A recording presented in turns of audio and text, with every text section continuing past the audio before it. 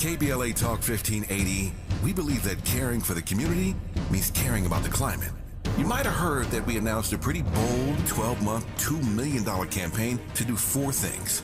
Increase climate literacy, turn up the volume on communities of color in the climate conversation, connect everyday people with the resources they need to survive and thrive, and highlight frontline climate justice crusaders of color throughout this year. KBLA Talk 1580 will be bringing you insightful interviews on all of our shows to help raise your climate IQ. Each quarter this year, we will also be hosting free climate events in various communities throughout the city with food, fun, and forward-thinking conversations. Thanks to partners like LADWP, Metro, Caltrans, the Sierra Club, the California Community Foundation, the California Endowment, AQMD, MWD, and more. You'll also be hearing more about a couple of national town halls broadcasting live from Los Angeles, to which you will be invited. And we'll be rolling out a robust social media campaign on all our platforms, as well as an outdoor media campaign, all designed to educate, enlighten, and empower you in our fight for climate justice. We want cleaner air. Caring about the community means caring about the climate. At KBLA Talk 1580, we believe that we really can change the world if we care enough. If we care enough. If we care enough. If we care enough. If we care enough. If we care enough. Slang, used to sleep on the floor with a kill check. Got a bag I can't bag yet because it's still wet. Reaper man, I pay him a visit, ain't paid his bills yet. Brain hemorrhage, blunt force trauma, I make him feel that. I rap and seal that. Send out the bricks that had the Nike swoop stamps. I'm just doing it for the camp. Showed him to the plug, now he's shopping behind my back.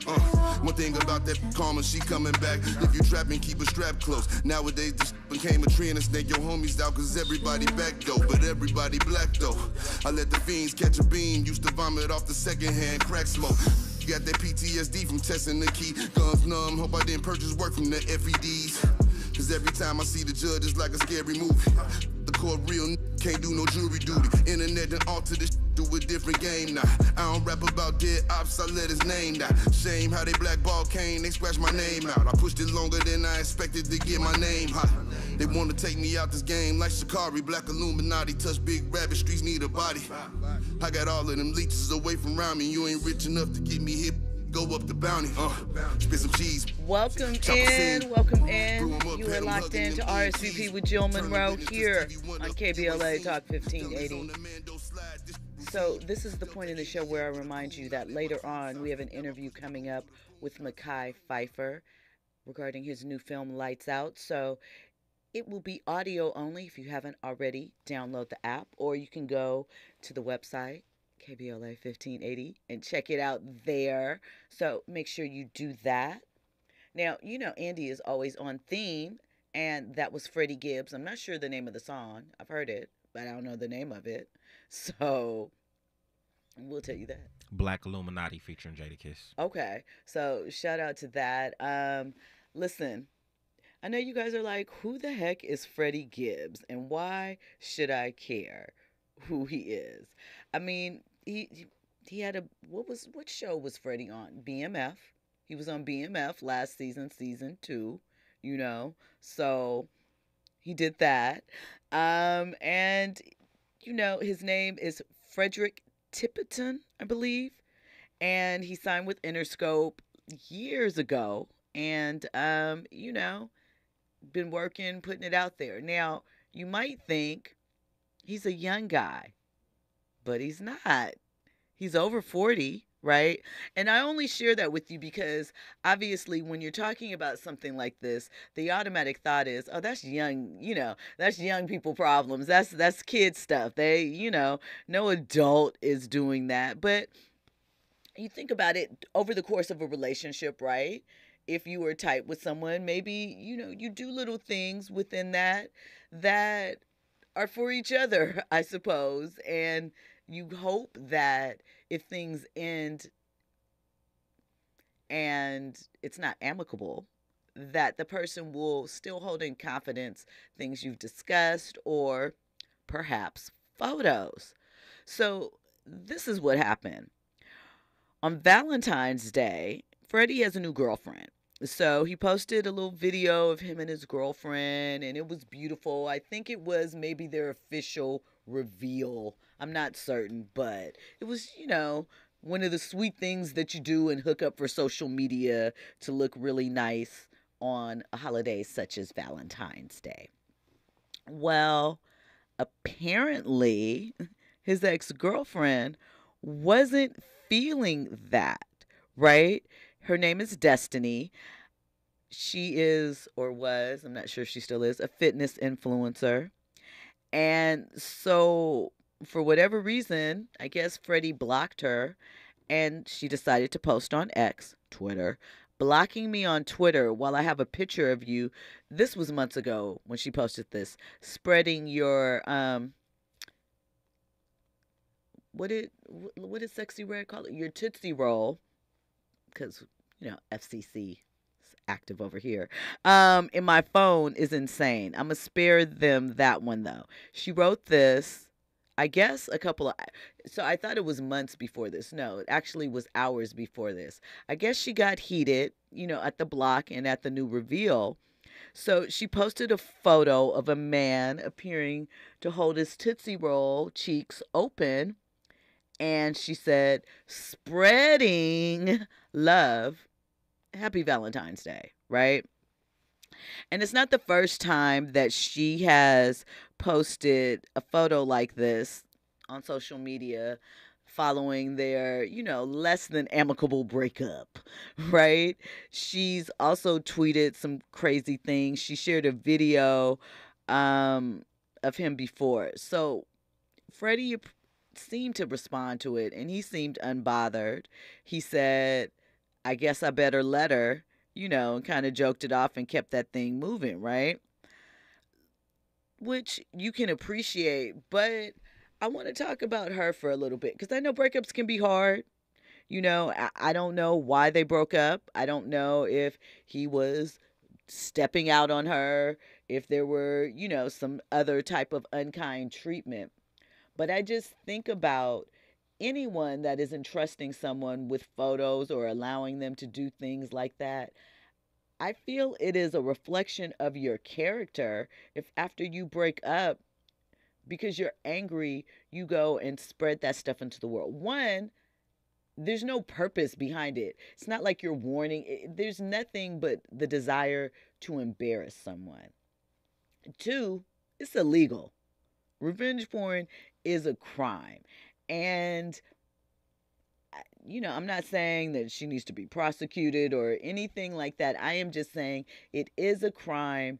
And the one thing I think that should be agreed upon when you part ways with a relationship, because you made the decision to be involved with the person. And I'm assuming he wasn't physically abusive to her, anything like that. Don't know that to be fact, but if it's just, look, it didn't work out, he stepped out, did some messy stuff, wipe your hands, be thankful you're not dealing with that, and move on. Because if this was a woman, everybody would be up in arms, and they would be trying to cancel her and probably calling for her to be prosecuted. But because he's a man, everyone's just like, he'll be all right. So I wonder why that is. And I feel like that's a dangerous precedence to set, because somehow, some way, it's going to double back on us. I just think that it always ends up that way. Listen, when we come forward, we'll have more trending topics and headlines. You're locked into RSVP with Jill Munroe here on KBLA Talk 1580. Trending topics and the hottest happenings. You're listening to RSVP with Jill Munroe on KBLA Talk 1580.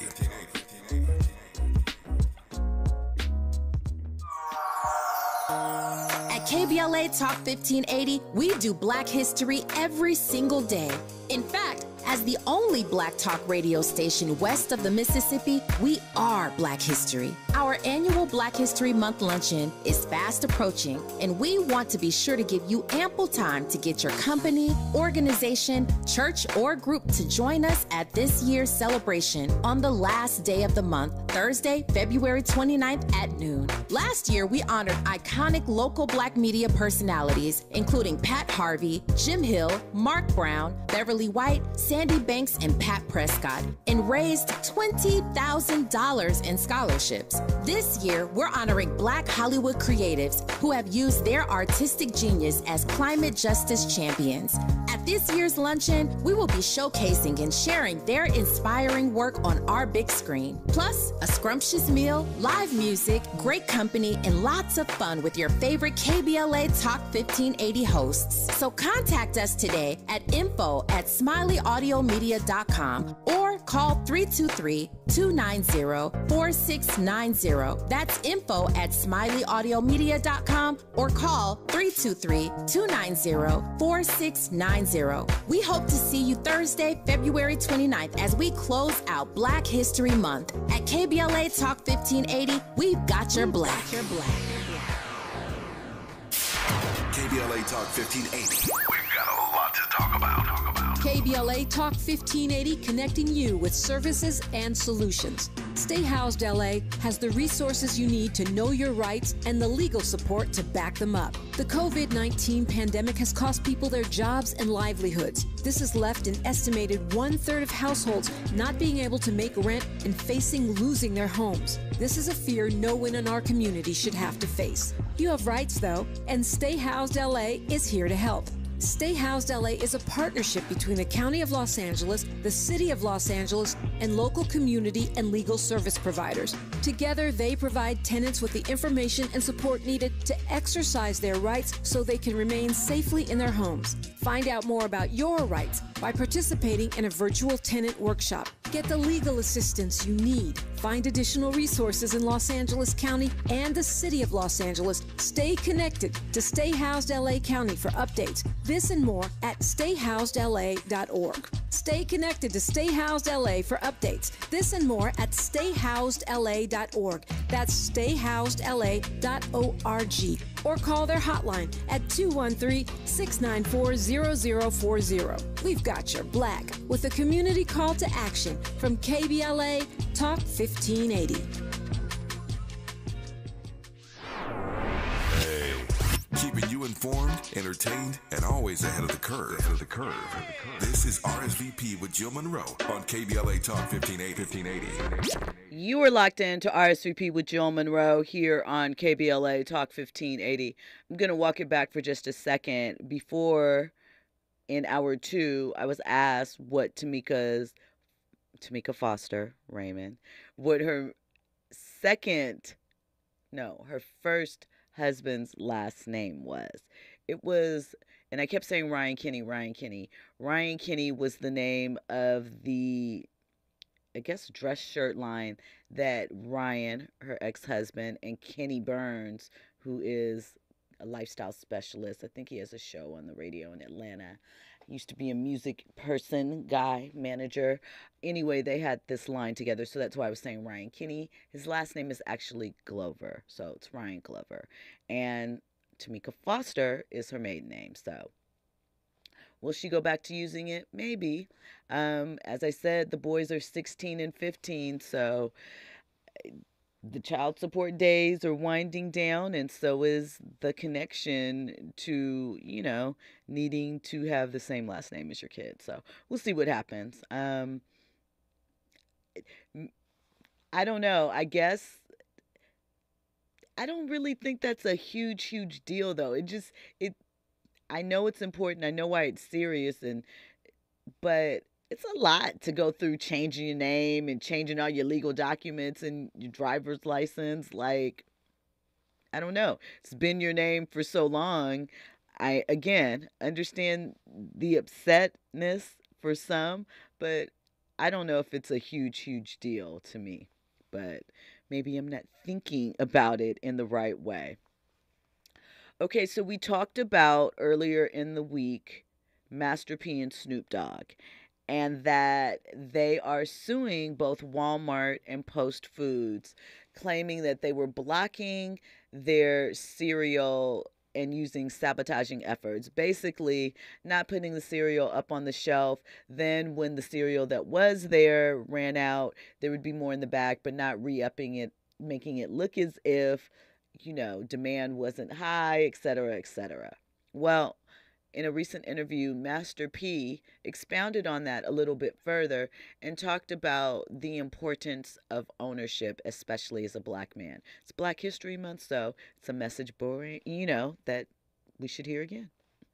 With me and Snoop, we're business partners. We're creating family brands. So a lot of people look at these names, but Broder's Food, next Miller Foods, Distribution. We're creating family brands because we realize it's not enough when you look at African Americans, when you look at business owners. We can't employ our people that look like us because none of us really own anything. And so you look at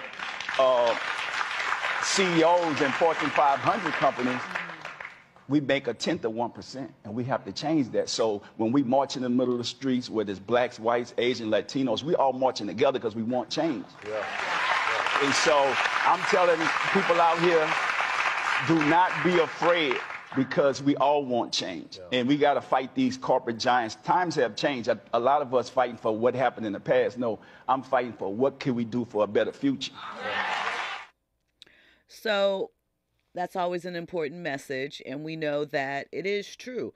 If we do not build up and create institutions, and by institutions I mean businesses, whatever types, then we can't help to set things up, one, for the generational wealth situation that we always talk about, and we can't bring in and implore and make sure that, we are providing the opportunities that we want to see if it is in the scope of our reach.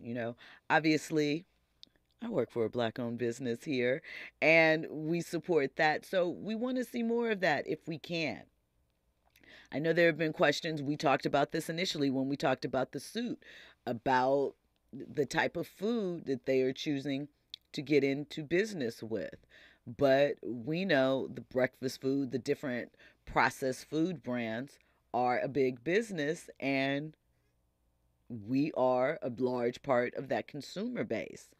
And we're going to get it from somebody.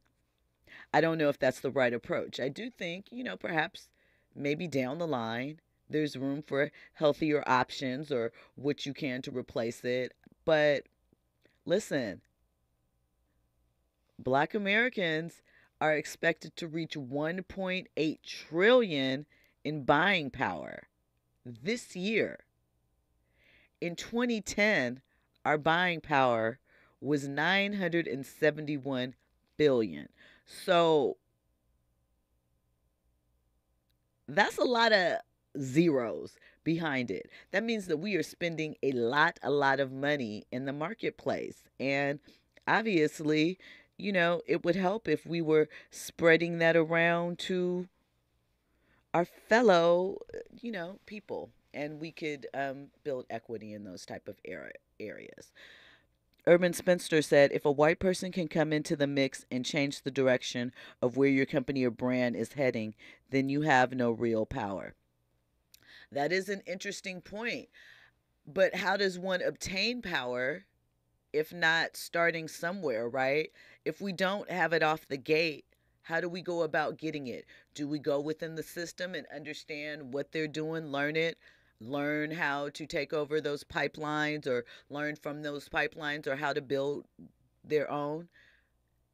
Is it realistically possible, right, to launch a company without the, I won't even say assistance, but without the business relationships and connections with outside people that are oftentimes are not like us? I mean, realistically, your food brands have to be put into some place. So let's say they did a deal with Kroger, right? Kroger is certainly not Black owned, and they, those channels are contingent upon relationships and whatever else happens. But what is the Black option that they could go to? Is there a Black owned grocery chain? And let's say there is, and let's say it's national, but let's say they only have 50 national stores. How do we get it? How do we support it? Are you going to order cereal online? Maybe, but cereal's a staple. Pancakes are a staple. Do you want to, every time you want them, want to have to go and pay shipping costs or what have you? I mean, if you have Prime, I suppose it's free, maybe, still. But realistically, you're going to have to connect outside of even the most connected Black business owners and individuals are going to have to do business in order to expand with others. So I don't know how we take over ownership of those distribution models and stuff if we don't start off at first in some type of working situation with the bigger ones, because there's a monopoly. How you can't push back against that. Urban Spinster says, we would have to work together, and that has not traditionally been our culture, unfortunately. And many Black people don't want to listen to others when they start their own. I agree and disagree. I feel like we have worked together in a lot of ways, but there's always a lot of division. And some of it, yeah, is, we talk about the crabs in the barrel thing. But I think at times, too, people discount, and not you specifically, Urban Spencer, I'm not talking about you, just in general, what it takes to do business and what it takes to be successful at a business and what it takes to take a business to expand it. And the thing is, we are not at a place as a people or even as a country where we can really, I feel, dial down and do it all on our own. In some small pockets, yes. In some form or fashion, yes. But in order to really tap in and topple these Fortune 500 companies, these, pipelines that have been covered by the others for years and years and years and years, I feel like we have to work within the system to chip away with that and establish our own, create those bonds with whatever other level of the distributors are. What type of warehouses do we need? How many? Can we handle the output? So let's say we do start it on our own and we have our own warehouses, but we only have 3. How many boxes of cereal and of products are those 3 warehouses able to produce? Are they able to produce on a nationwide shortage? How much of that, the transport of that, would have to be taken up from the person launching the brand? And we haven't even started to talk about marketing yet or building. So I think that realistically, especially where we are, not just as a Black culture, when I'm saying culture in this instance, I'm talking about American culture overall. I don't think there's a way to self-isolate and build. I think that it is unrealistic for the times that we're living in. And is it sustainable? Because to your point, sometimes we don't work together and sometimes we don't always support together. How many Black businesses have we seen hang their hat on? And we, a conversation for another day about the degree of business in some of these businesses, but have we seen them fall apart because they can't sustain? It's one thing to say, I'm creating a Black business and I'm doing it for my people, but the reality is, just by our numbers, we can only get so far holding us down before we have to look outside and, extend a hand or take the hand that is being extended to us, because the numbers do not add up. They just don't. I don't know if they ever will. That is why we go for the strength in numbers approach. That is why we join, not just because we don't want to see unfair treatment of others. That is the obvious. That is a given. But also because it's strength in numbers. And sometimes when it's just us, everybody doesn't necessarily listen. Okay, really quick, I forgot to mention with Freddie Gibbs, he will be participating in the Netflix Is a Joke Festival, which is coming to LA in May. We already mentioned that Cat Williams on May 4th, his Dark Matter tour is a part of that, and a special will be being taped for that. I wonder if it will be a big special like Cat Williams and Friends, or if it's just a one-off Cat Williams special only. Curious if we'll get to see in video form any of Torre, Hart, or Monique's show. Probably not, I would think, with Monique. She would probably want her own deal separate of that. But again, it's a lot happening right now. And shout out to Master P and Snoop for trying to establish real there's lots of ways to establish generational wealth. The reason why I say real with, trying to build something that can take care of your grandkids, and stay black. But this is one thing that I do think that we forget when we talk about black business a lot of times. The business side of it, and I'm not talking about from a customer service perspective, I'm talking about just as a business in general. Businesses are created and oftentimes made to be sold. That's how they expand. That's how we get capital to buy other things. You think about this. If Magic Johnson had never sold his interest in the Lakers, he wouldn't have been able to buy into the Dodgers. That's what happened. So it's a delicate balance because we need generational wealth. We obviously need companies that are here and can become, legacy brands that continue on and on. But by that same token, in order to grow and get capital and expand out and to tap into other things, we have to sell the business. You look at someone like Elon Musk. People forget that he created PayPal. Yes, his family had money, but he was at the start of PayPal and he sold that. And what did he do with the money that he sold with that? Bought Tesla and Starlink, or, bought into it. And now he's one of the richest men in the world because he used the capital of one business. And when he outgrew it or flipped it and he saw the market price for it, he started another. I know there's always that balance of we don't keep companies long enough and that's why we don't have any things. And that is very true. And there is a lot to that. However, by the same token, the way business works, businesses are made to be sold. Kendi's back. Shout out to you, Kendi. He says, a lot of talk about black economics is pure fantasy. Kendi, explain.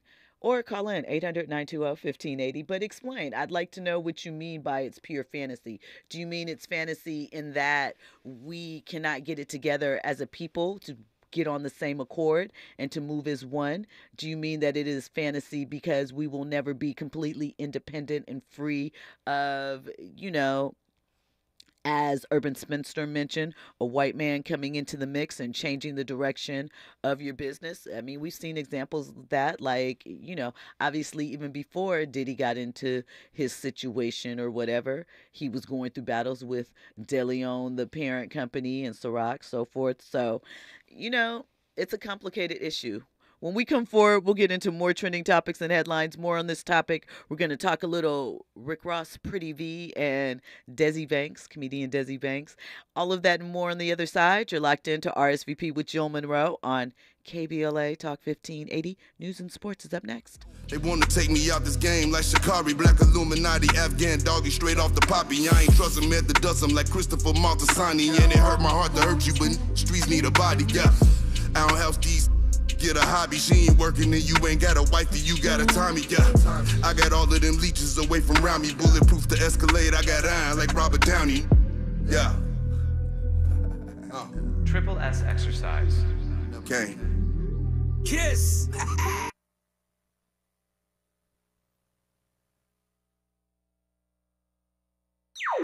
Infusing a sense of fun and entertainment in every episode. You're listening to RSVP with Jill Munroe on KBLA Talk 1580. More when we come forward. I'm Amber Payton. Here's the latest on the Black Information Network. Fulton County DA Fani Willis unexpectedly showed up in her own hearing to determine if she should be tossed from former President Trump's Georgia election interference case.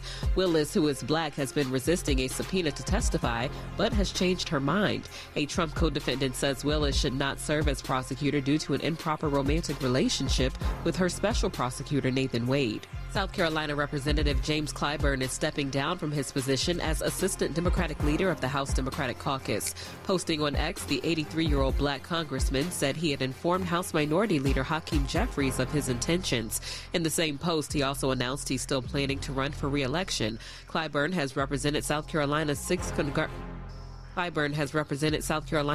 congressional district since 1993. That's the latest. I'm Amber Payton on your home for 24/7 News, the Black Information Network. Joe Buck and John Smoltz welcoming you back to the City Center Convenience Mart. Uh-oh. She's looking at the cigarettes, but she just grabs the gum off the counter. Stand Up to Cancer and Rally want you to reduce your risk for cancer. Go to takeahealthystand.org. Climate is king. At KBLA Talk 1580, we believe that caring for the community means caring about the climate.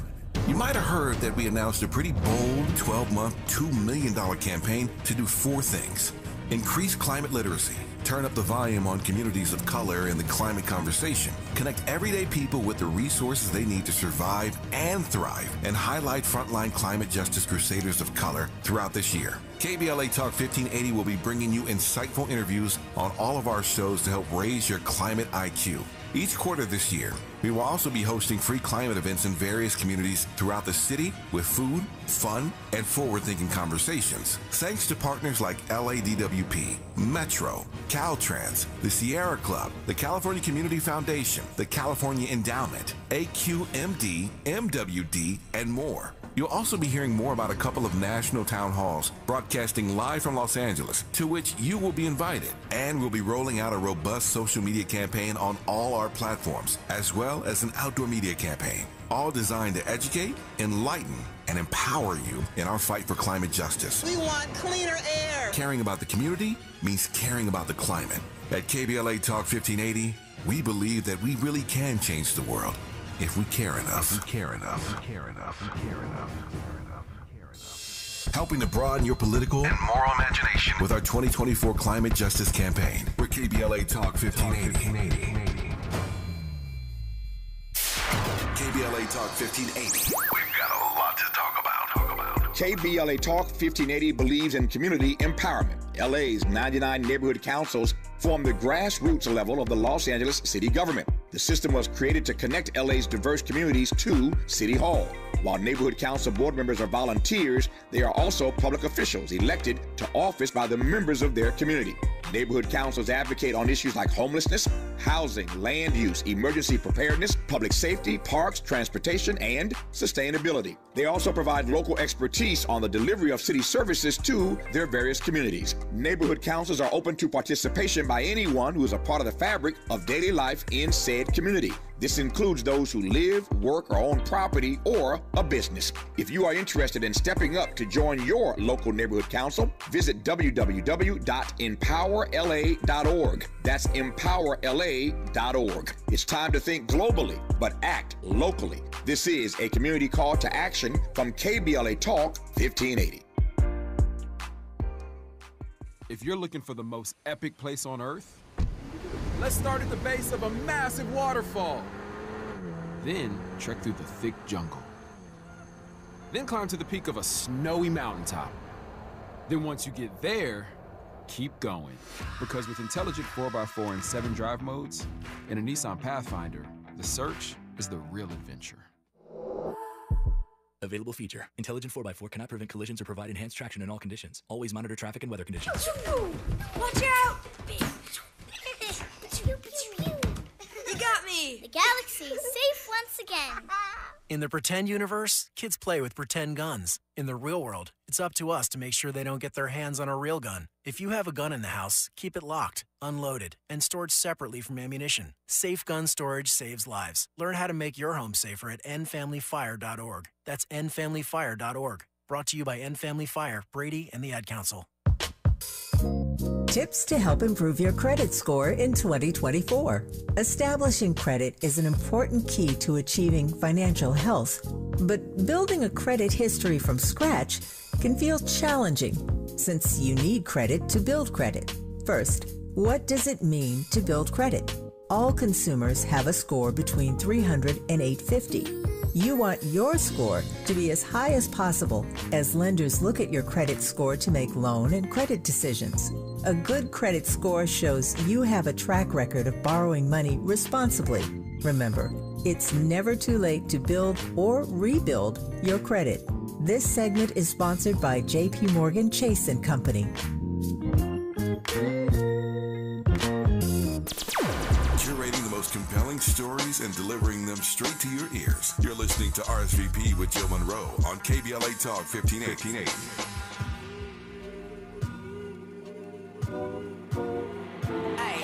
Still broke, boy, still can't believe I used to mess with you. Poppin' playing bees, cause I ain't playing to be stuck with you, man. I see you still kick it with them op chickens. I'm the only reason that your goofy self got women. All them girls wanna look like me. She most likely only mess with you just to spite me. But please don't get it twisted, I ain't trippin'. I never put my faith in it. Boy, I'ma die independent. If you was wondering, yeah, boy, I'm still that chick. I had to block you, but you still gotta watch this. Cause who you know rockin' like me? No bra, tight tee, slick back, ponytail, feeling like I'm iced tea. You know I love you good, real hood when you wake up. You know that girl weak if she ain't messing up her makeup. Man, I can't believe I used to let you touch me. I'd rather be in jail before a broke boy cuff. Ladies, love yourself cause it could get ugly. That's why I get money and I don't give a if that leave tonight because that don't run me. You better get on your knees and eat this right before I have another do it for me. Because don't run me, I run. Ay, use a Welcome back into RSVP with Jill Munroe here on KBLA Talk 1580. Andy, I'm going to ask you a question because we talked about this with Megan Thee Stallion, right? I'm assuming that's a remix. That's not right. That's the original beat for that? Okay, but think about this. What did I talk about when the tracks that they use? When they use drum heavy tracks, I feel like it doesn't knock with her voice because her voice is so staccato. You know, she is the beat. She is the percussion when she spits. And with something like that where the drums are softer, you know, really the bass line that you hop on, it's the bass line, I'm sorry, that like kind of carries the beat in that. There's percussion in it, but it's a little different. I feel like her flows go differently and that it rests within the beat instead of it battling with the beat. So, you know, that's just was that from The Fever? Was that a Traumazine? Okay. So. A couple years ago. Okay. I remember that. I don't know. That's just my thoughts on Megan Thee Stallion. Random. I know. Listen, let me remind you now. We have an interview coming up with Mekhi Phifer for his new film, Lights Out, that will be audio only. So make sure that you have either downloaded the app or are ready to check it out online. Okay, so two things that we're going to get into before that. The first is, forgot to mention that Kanye West's Vultures 1 album has been snatched off Apple Music. So apparently, Fuga, F-U-G-A, I'm not sure if I'm mispronouncing that, is the digital distribution company that Kanye signed with to distribute his music, right? So last year they told him that they weren't going to release Vultures 1 because of the samples not clearing. We know that both Ozzy Osbourne and Donna Summer's estate, came out and said that they did not clear the request. So with the Donna Summer song, I believe it's an interlope. With Ozzy, he wanted to use the War Pig sample, and we talked about that last night. But basically, because those samples weren't cleared, and as his distribution arm, they are liable and culpable for that, right? So when Kanye, I guess, basically uploaded it on his own, they were like, we're not taking the fall for that. No problems for that. So they started deleting and removing, right? So anyway, it leaves them exposed for a potential lawsuit, obviously, because it's not just the samples were uncleared. They were flat out denied. You know, he requested and they said no, and he put it out anyway. So we'll see what happens with that, you know. Kanye is always into something. There are some people that felt like it was a conspiracy because he was going to be number one and blah, blah, blah, blah, blah. No, it's just Kanye doing a little bit of shoddy business, which, you know, from time to time he has been known to do. So, listen, good luck, Ye. He'll figure it out. So, we were talking about, or we've been talking about relationships and exposing and things of that nature. So the most recent interview on Club Shay Shay involved internet comedian Desi Banks. And so Shannon asked him, because Desi used to do a lot of skits with Pretty V, who is Rick Ross's ex-girlfriend. I know it's hard to keep up. You might need a flow chart, but I got you. So Desi explained that V wasn't tripping. She had moved along. But Rick Ross's new girlfriend, little young, little green, and like I mentioned about Shannon, probably needs to, maybe develop tougher skin if she's going to be with a public figure. And, figure out how to just ignore things. So this is what Desi had to say about Pretty V and Rick Ross's breakup. Rick Ross and Pretty V. Pretty V did a hilarious video where she revealed Rick Ross had a new boo. Did you call and like, hey, it's gonna be okay? Man, V, if y'all know V. No, I don't know V. Oh, well, V don't give a, she don't give a shit. She don't care about that. That's why I said, man, that social media stuff so crazy. And I ain't gonna put the business out there, but it's so crazy. Right. It's crazy, man. And like even like that, like even that girl, I don't know that girl from Can of Paint, but just how they do now. Like they put out, they explain, they say, oh man, so we doing this, we doing that, or whatever it is. Man, real boss woman or whatever it is, man, them folk ain't finna. If they know they got it, man, they ain't gotta do none of that explaining. Right. I got him, I'm at the crib with him. Without explanation though. I'm here. I'm at the house. Right. You know what I'm saying? Right. So that's the difference between a social media girl and a girl that real. You know what I'm saying? Like that. Yeah. Yeah. I hate the gossip of women on social. I hate that. So listen, he's not wrong, right? Because Christina kind of hops in the conversations and sets herself up. And again, she's young, and maybe this attention, maybe this is the most high profile relationship she has. And, that's one of the benefits. Keep all eyes on her, whatever.